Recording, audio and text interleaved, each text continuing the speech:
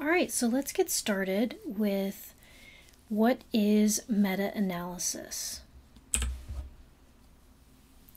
So a meta-analysis is essentially a research method that is going to statistically summarize findings across a bed of existing literature. And the statistical summary that we end up with is called a summary effect size. And let's talk a little bit more about what a meta-analysis method of research is used for. Okay, so let's say that we have a question about what does all of the existing published literature say about a particular topic? And it helps us to then take all of that evidence and then synthesize it in an empirical way and make sense of it. And so when we go through this process, it can actually help with influencing how future research is going to be designed. And given that a meta-analysis reviews an area of literature in a comprehensive manner, oftentimes you'll find that the conclusions that the authors will offer are going to discuss future areas for research for primary studies. And you'll find that oftentimes there are going to be limitations that are noted in the analysis, and those are noted in order to improve upon future studies, because meta-analysis is limited by the primary studies that are available to us, which we'll talk about in a few moments in more detail. So let's talk a little bit about the history of meta-analysis and where it came from. So it actually originated back in 1977 with the very first meta-analysis that was performed by Mary Smith and Jean Glass, and Glass coined the term meta-analysis. This is actually one of your readings for this week, and it's pretty interesting to take a look at what were researchers interested in learning back in 1977. And so let's talk a little bit about what they found. So at the time that this was investigated, there was a popular question of whether or not therapy was effective. And so that's actually what they sought out to examine. And their results showed that counseling and psychotherapy demonstrated beneficial effects. And they found that there were negligible differences in the effects produced by different types of therapy. And so, of course, the results were more complicated than that, but if we just think about it for a second, that's a really interesting concept of what was examined in the first ever meta-analysis. So following this first meta-analysis, we then began to see an increasing number of books that were starting to be published in the late 1980s. And then we started to see a boom in meta-analyses that started in the 1990s and have continued on to today. And even today, it's actually become an increasingly popular method of research in medicine. And the reason for that is because they are attempting to try and quickly summarize what's going on in a particular area in order to get a sense of whether or not there's mixed evidence for something, and trying to understand better that mixed evidence. Or if it's not so mixed, as research continues to come out and be updated. And so to give you a prime example of how this has become so important as a research method in medicine, let's talk about an example here. So back in the 1950s, there was a best-selling book called Baby and Child Care, and this was written by Dr. Benjamin Spock. And in this book, he wrote, quote, "I think it is preferable to accustom a baby to sleeping on his stomach from the beginning if he is willing." This statement was actually included in most editions of the book and in most of the 50 million copies that were sold between the 1950s and the 1990s. This advice was not unusual, as most pediatricians made similar recommendations at the time. And during this same time frame, so from 1950 to 1990, more than 100,000 babies died of SIDS, sudden infant death syndrome. Okay. In the early 90s, researchers became aware that the risk of SIDS decreased by at least 50% when babies were put to sleep on their backs instead of face down. And governments in various countries launched educational initiatives such as the Back to Sleep campaigns in both the UK and the US, and that led to an immediate drop in the number of SIDS deaths that we were seeing. And so while more than 100,000 children lost is absolutely devastating, the worst tragedy is that many of these deaths could actually have been prevented with the use of systematic review. And so I'll leave you with this quote in the center of the slide here.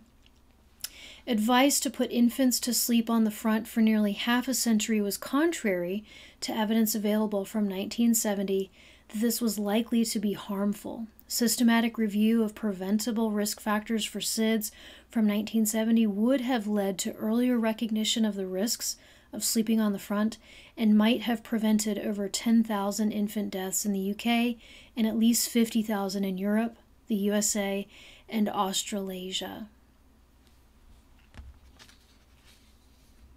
So quite a powerful example to start out the class. Okay, so nuts and bolts.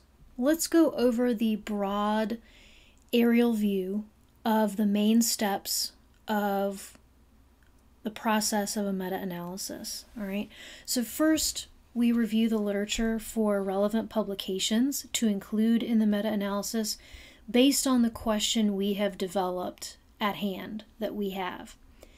Then all of those published articles have to come together in a likewise fashion, and oftentimes not all of the same statistics are going to be used across articles. So there are some necessary conversions that have to take place in order for the results to be combined in such a way, if you will. And so from there, a summary with one mean effect size can result. So you see that rhombus there in the middle of the slide. That is our summary effect size, and it's represented in a rhombus, and you'll get to see that later in the course when we start looking at graphs and interpreting them, etc. But that's the little rhombus that we'll be looking for. And then we also look at whether within that pool of evidence and published literature, where the findings are consistent with one another or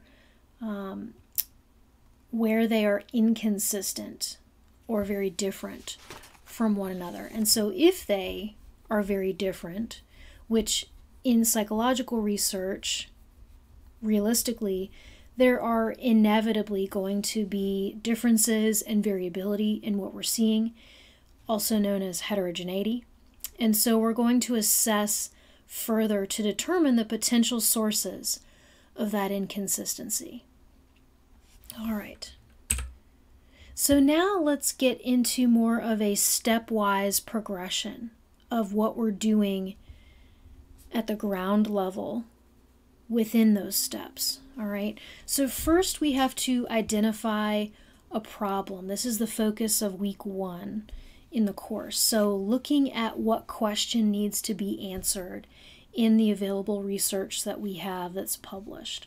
Second, so week 2 focus is specifying the problem. So sometimes questions that we have might be too vague for us to actually answer them through meta-analysis. And so what has to happen is we have to set parameters of relevant boundaries to specify the problem that's set out in order to be able to answer that question that we have. Then we have to develop a coding manual of the variables that we'd like to examine across all of the articles that we are going to pull. And then we have to specify what articles we have to include in order to determine what's going to be included and what's going to be excluded from the meta-analysis. So if there's any particular factor present, what is that particular factor that then is going to exclude that article from the pile? So determining those inclusion and exclusion criteria so that those are firm and in place. And then once all of these items are in place, it's then time for us to conduct the meta-analysis. So we start with a comprehensive literature search. We use very specific terms that have been identified beforehand, which that'll be your next mini lecture, is talking about how to search the literature and how to develop those terms. And we identify those terms beforehand in order to ensure that all of the possible articles that exist on that particular topic are going to be retrieved from the databases that we're using. Okay. It's often that there are a huge number of articles that end up getting kicked back, and so from that initial pull that we do, not all of those articles are actually going to fit our criteria, our inclusion criteria, to be included in the meta-analysis. So what has to happen is a review of all of those articles, however many hundred or sometimes thousand that could be. And so we do that in a very systematic way so that we can get through the pile in a reasonable amount of time, even though it is very time consuming, to say the least. So we start with a title review. We can actually get rid of a bunch of articles that just have nothing to do with our topic based on the title alone, that we can exclude those. Once we've gone through title, then we can review at the abstract level. And in a lot of instances, you can tell by reviewing the abstract if it's going to be a relevant study or if it can be eliminated. And then after we've done abstract review and we're left with full text level review, that is when we are actually using the coding manual and coding that full text in full. And after articles have been initially coded by one coder, in order to ensure that our results are going to be reliable, we will use what's called a blind coding process. And so this adds reliability to our findings. So essentially what this means is one person is going to code the articles without getting help from anybody else. And then a second person is also going to code those same articles without seeing what the first person coded and without getting help from anybody else either. So they're going to be coding blind from one another, and they're going to hold on to their scores until they compare them at a later date. All right. And so after all of that coding process is complete, both initial and blind codes, you all come together as a group to have what's called an inter-rater reliability meeting or discussion. And this is where you essentially argue it out. Okay. So you discuss what codes you came to, and when there are differences, you will discuss, how did I come to this particular code? Okay, so, and then you'll determine which is the final code that should be carried forward into the final coding that makes it into the database that then goes into the software for analysis. All right, and then finally, once final codes are determined and argued out, then the analyses are run with the final data in a meta-analysis specific software. So this is where it can get kind of challenging, and so I like to talk about this in the very first lecture. What research questions can and cannot be answered with meta-analysis? Remember that meta-analysis is going to seek to summarize and provide one effect size across a number of studies. These studies are going to have primary data, so essentially studies that reflect primary research, okay? Folks who conducted their own research study. Meta-analysis is actually a form of secondary research. Okay, so what we would be doing is summarizing other folks' research, if that makes sense. And so let's say that you have a research question, and it's really interesting, but it hasn't yet been researched in primary studies. That's fantastic, but unfortunately, until there is primary research that exists on that topic, you can't then try to answer that question through a meta-analysis. So in essence, what we can examine with meta-analysis is going to be limited based on what research has been conducted up to now in a particular topic area. All right, and so here's an analogy to kind of help further illustrate this concept. So take a look at the bottom right-hand corner of this slide, and you'll see these really happy penguins that are standing on the iceberg. And the small tip of the iceberg that you see above the water represents research that's available to us and has been examined directly. The remainder of the iceberg that's hidden below the water represents what we have not yet uncovered in research studies. And so while things may be possible to examine, they just haven't made it to the surface yet.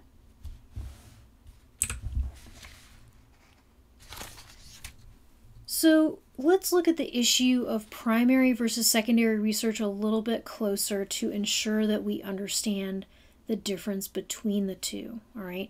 So primary research, we are looking at an individual study that someone conducted. So it's going to include participant level data. So an individual's score, a group's score, things like that. Okay. And it's going to include statistics that are typically multivariate. So we're going to see multiple independent and dependent variables, general linear model type things, etc.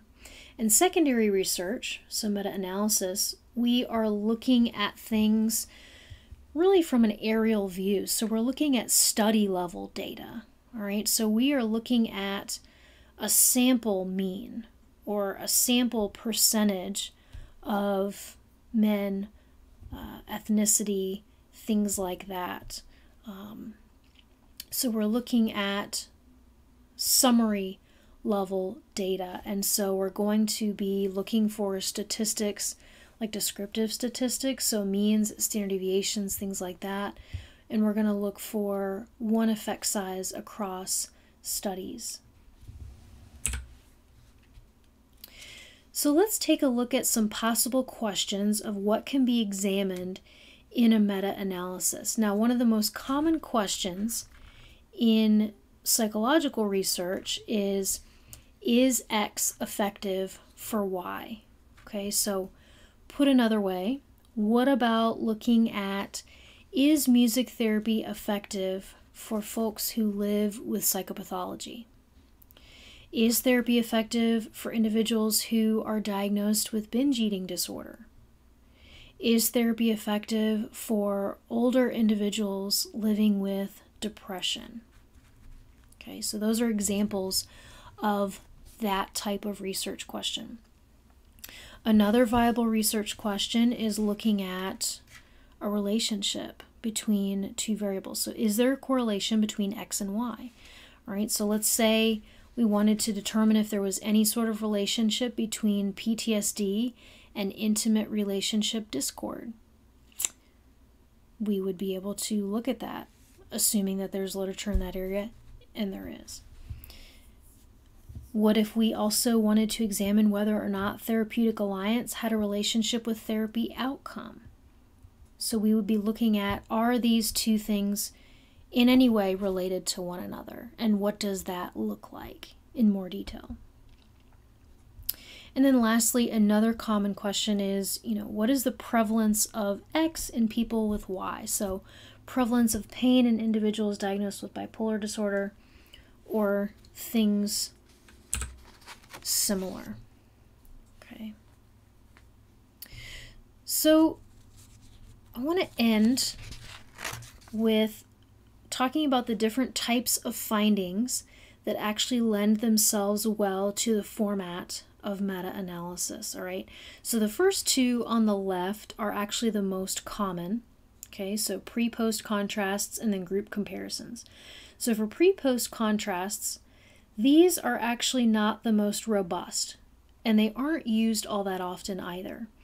Okay, so this tends to be used when it's not morally or ethically sound to deny part of your group treatment.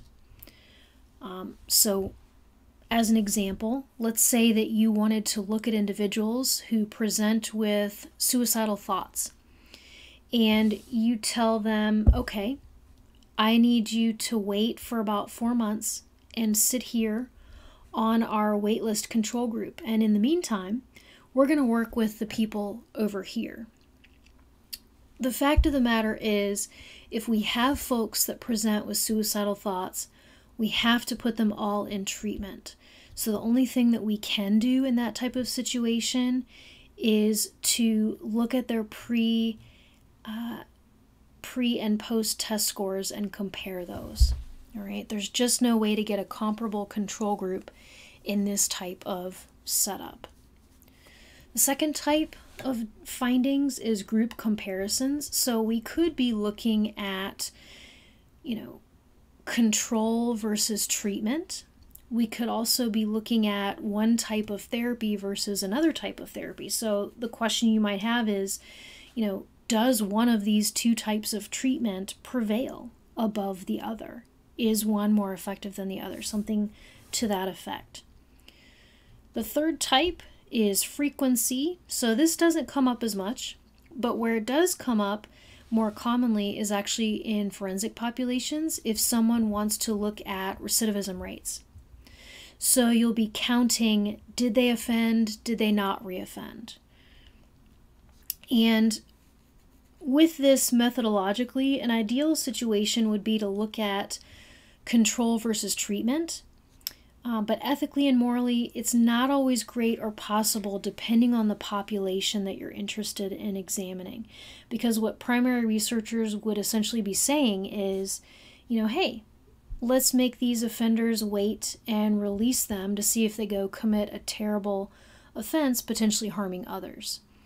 And so, depending on the population, there may not be the possibility of a control group, or they do have a control group, but it's very specifically defined, and that's commonly defined across a number of studies in that way.